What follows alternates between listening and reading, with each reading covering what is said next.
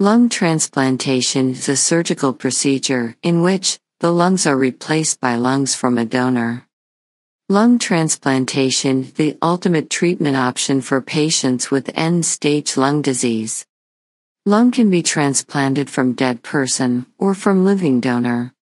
A living person can donate only one lobe of one lung.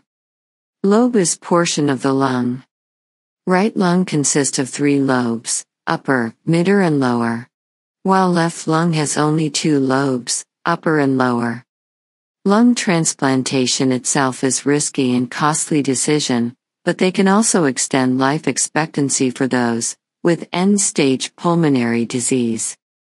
The most common reasons for lung transplantation is chronic obstructive pulmonary disease, COPD, including emphysema. Idiopathic pulmonary fibrosis. Cystic fibrosis. Idiopathic, formerly known as primary, pulmonary hypertension. Alpha-1 antitrypsin deficiency. Replacing previously transplanted lungs that have since failed.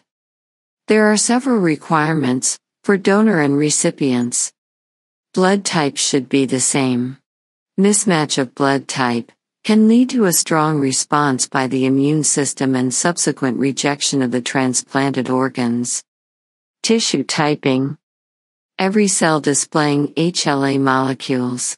If donor and recipient HLA are too distinct, host's immune system considers it as non-self and attacks it, resulting in the rejection of the tissue bearing those cells. HLA means human leukocyte antigen.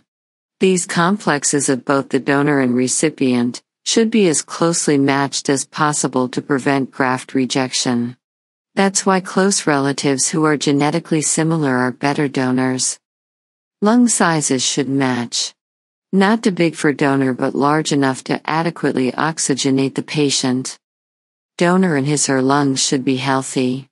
Technically, lung transplantation is a difficult operation and it requires around 8 to 12 hours. Sometimes more. The average hospital stay is 1 to 3 weeks, can be longer in case of complications. After this stage, patients are typically required to attend rehabilitation gym for approximately 3 months. Light weights, exercise bike, treadmill, stretches and more are all a part of the rehabilitation program. Because certain nerve connections to the lungs are cut during the procedure, transplant recipients cannot feel the urge to cough, or feel when their new lungs are becoming congested. They must therefore make conscious efforts to take deep breaths and cough in order to clear secretions from the lungs. After transplantation, as with any surgical procedure, there are risks of bleeding and infection. But, most concerning issue is transplant rejection. Because the transplanted lung or lungs come from another person, the recipient's immune system will see it as an invader and attempt to neutralize it. Transplant rejection is a serious condition and must be treated as soon as possible. Transplant rejection is the risk, both immediately after the surgery, and continuing throughout the patient's life. It can develop any time after transplantation. Signs of rejection. Fever. Flu-like symptoms, including chills, dizziness, nausea, general feeling of illness, night sweats. Increased difficulty in breathing. Worsening pulmonary test results. Increased chest pain or tenderness.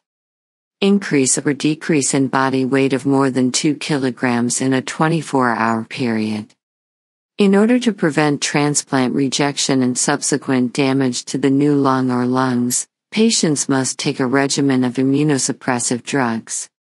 This is a lifelong commitment, and must be strictly adhered to. The immunosuppressive regimen is begun just before or after surgery. Usually the regimen includes cyclosporin, azathioprine and corticosteroids. Despite preventive medication, rejection can happen any time. Another problem is risk of infections. Because of immunosuppressive drugs. Antibiotics may be prescribed in order to treat or prevent such infections. Prognosis. The prognosis of lung transplantation is dependent on many factors, but average 5-year survival is 53.4%. And 10-year survival -28.4%.